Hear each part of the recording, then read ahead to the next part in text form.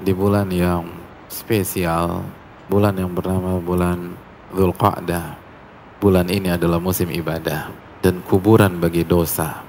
Karena bulan Dzulqa'dah menggabungkan antara bulan haji dan bulan haram.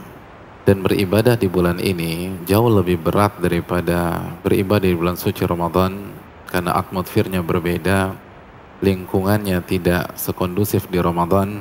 Tapi orang-orang besar itu melihat yang tidak dilihat oleh mayoritas manusia. Orang-orang sukses adalah orang yang bisa memanfaatkan kesulitan menjadi kesempatan emas bagi dia.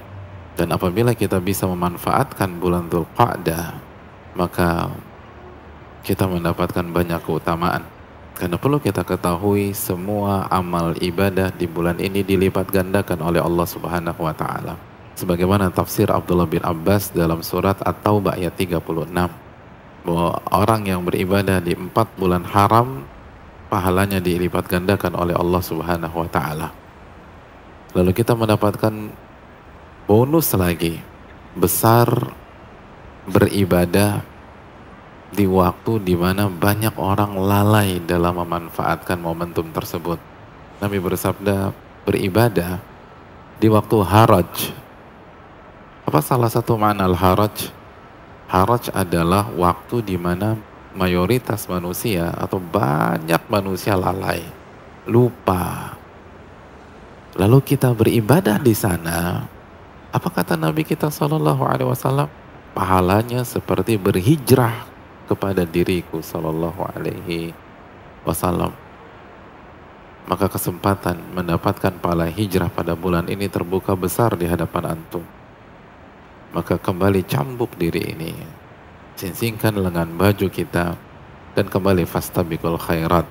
Maka hari ini atau di bulan ini kita masuk ke musim ibadah berikutnya, itu bulan Dzulqa'dah.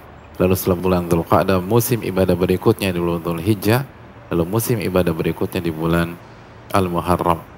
Jadi ini awal, hadirin sekalian, dari 3 bulan ibadah yang sangat panjang dan datang berturut-turut.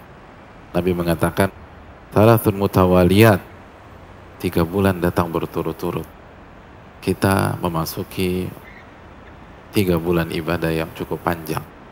Maka jaga stamina kita dan jangan lupa bertawakal kepada Allah Subhanahu wa Ta'ala.